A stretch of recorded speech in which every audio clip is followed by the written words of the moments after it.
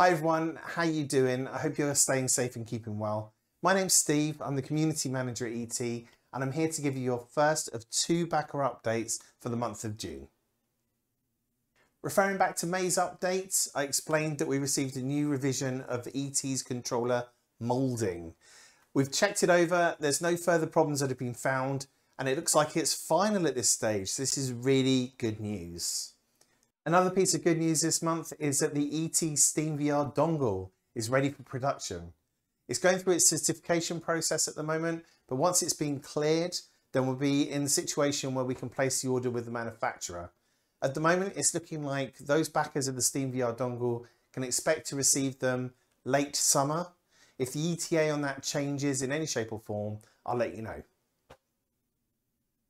Now, as you know, I'm working my hardest to try and improve communication with you all, and that includes listening to any questions that you have raised via comments on Kickstarter or Indiegogo or via our Discord community. A couple of questions came in this week concerning the fact that people hadn't seen any footage of the etee finger tracking working in SteamVR games.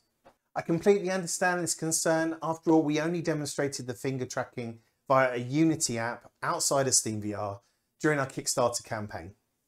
Finger tracking itself is actually working fine.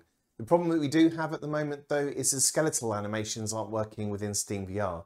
Now this is an issue with integrating etee's animations into the SteamVR driver. So we actually need Valve's help to resolve this, so we're in active communication with them trying to get this fixed. But as a workaround and a backup plan, we're also developing our own driver that enables those animations to work within VR.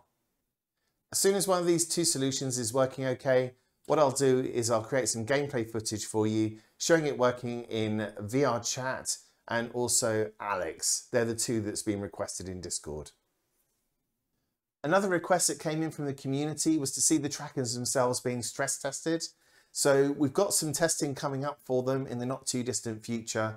I'll request that we get some footage while that's happening, and we'll include that in a future update for you. As you're aware, eteeControllers don't actually have any analog sticks. That means that we need to make sure that the trackpads are as accurate, responsive and precise as possible. So we've been given a lot of focus for the last couple of weeks. We've been fine-tuning algorithms and making sure that we're resolving any bugs associated with them to make sure that they meet our expectations.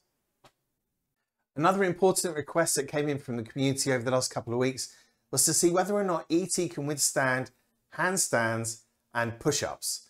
So I thought I'd get together some footage for you. Here's Sue demonstrating.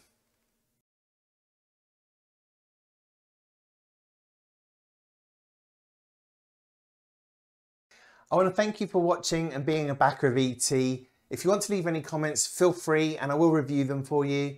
Also, if you want to join our Discord community, I'll leave a link in the description down below. Thanks for watching and I'll see you on the 2nd June update towards the end of the month.